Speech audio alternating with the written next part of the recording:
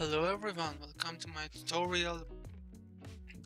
Today we are going to bring back our memories from GTA San Andreas into Unity.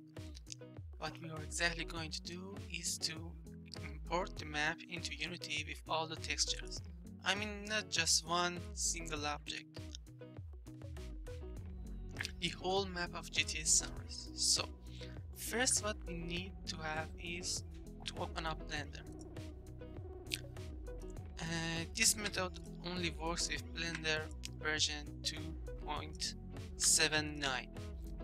After you open up Blender, you need to go to User Preferences, go into Add-ons, and install add-on from File. I have my add-on in my download folder here, GTA Tools for Blender. I'll put a link in the description for downloading this. Now, I will go to my C, users, Roach, and where's my downloads folder? Here. Here, you select the zip file and select add-on from file.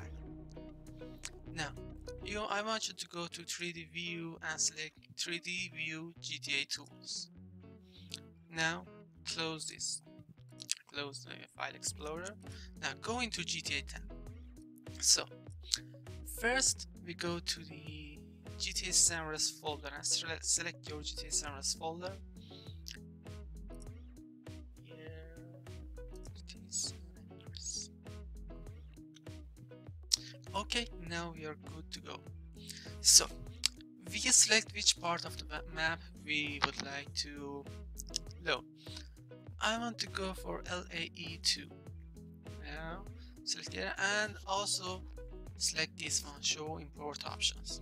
So, remember this one. We want to select the skip LOD objects because we don't need those for right now. And if you need them for later, you can deselect this one and select this one to only import the LOD objects. But right now, we stick to this one. After that, go over to Window and toggle System Console. We would like to see the process as it's going. Then we will go and select Load LAE. This would take several minutes depending on your system. Here you can see the whole process. Now the models have been imported and it took me about 40 seconds. So if we just zoom out, we can see the models right here. So now with all the objects selected, make sure to select all of them. Go into the GTA tab and we want to extract the textures of our models. So just select the folder that you want your textures to be exported. Select texture and select the folder for extracting textures. Now we have to come down here and select extract txt and make sure to select PNG and RGBA for the alpha. Again, you can see the process in the console window. So select extract txt. I had mine extracted before this, so it didn't take any times for me. About 20 seconds. Wait for it to assign images.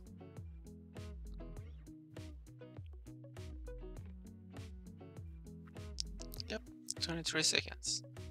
Make sure do not ever click on this because this will close the whole Blender. Just minimize it. Now, the textures are on our model right now, but we can't see this. So we should go to the Word tab and select the environment lighting and make sure the energy is set to 1. Come here and select the viewport shading to material. Beautiful, ain't it? We have the textures on our model right now. Exactly what was in our dreams. Now, We want to extract the FBX of our model. I will just go into models. I had it exported before, but I'll do it just again. It's fine. Export the FBX. It has finished. Now there is nothing more left with Blender. Just close it. We don't want to save it. Now let's open up Unity. I had my project created before the tutorial. I opened it in HDRP. Make sure you do it in HDRP because you will get much more visual effects. Okay, now we are in Unity and going to the desktop, and first of all we need to import the textures folder into Unity.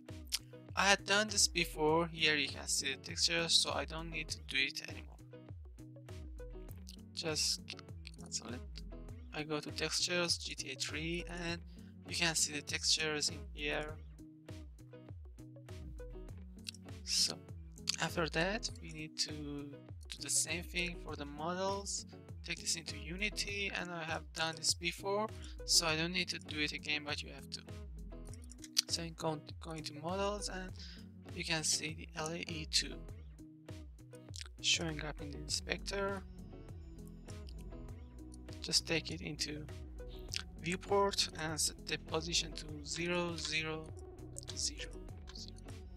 And set this to -90, and you must be able to see the LAE2 in Unity.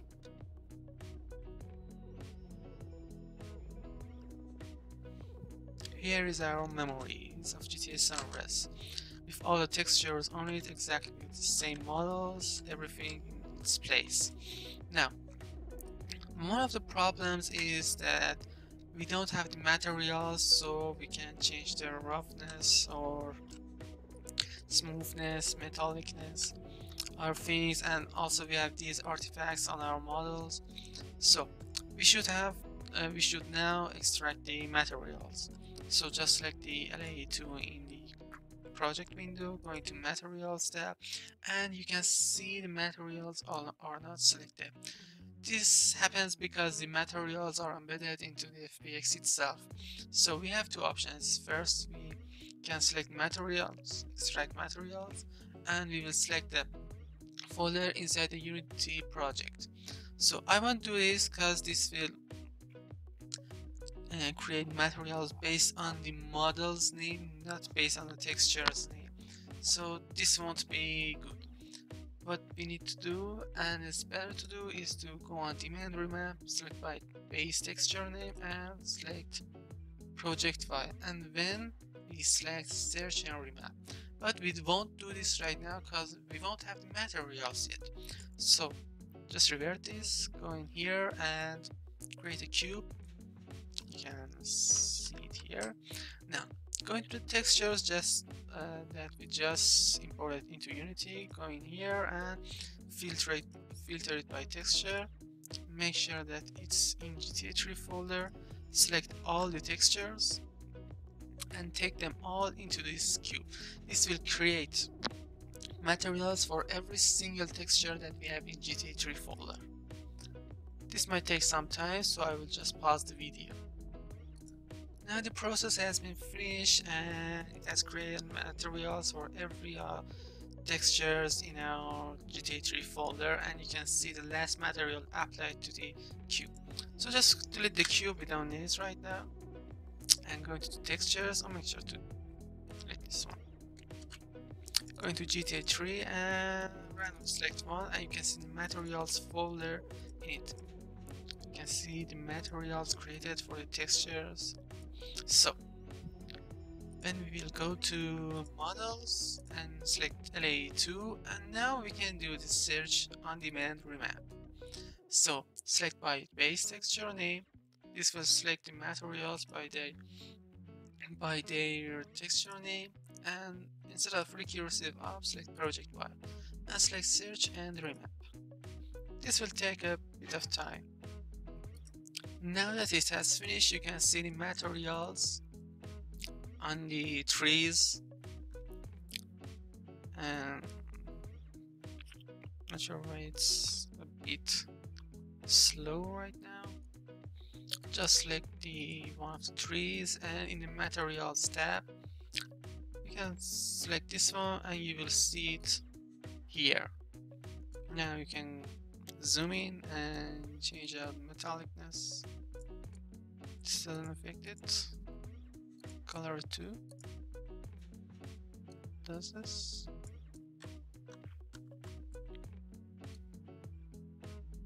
Oh yeah, you can see it. This is for this one. It's okay. Now the tutorial is about to finish. Just one more thing we have to do, and makes it look much better. So going to Models tab again and select our map and going to Model. So I want to show you the problem we have right now, and it's,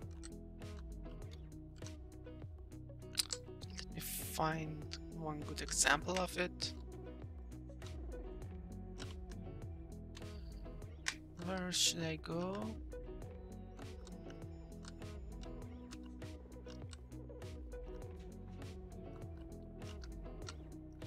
I think here is a good place. So you can see the hardness on the edges. It's like they are completely separate, and that's because normals are not so good.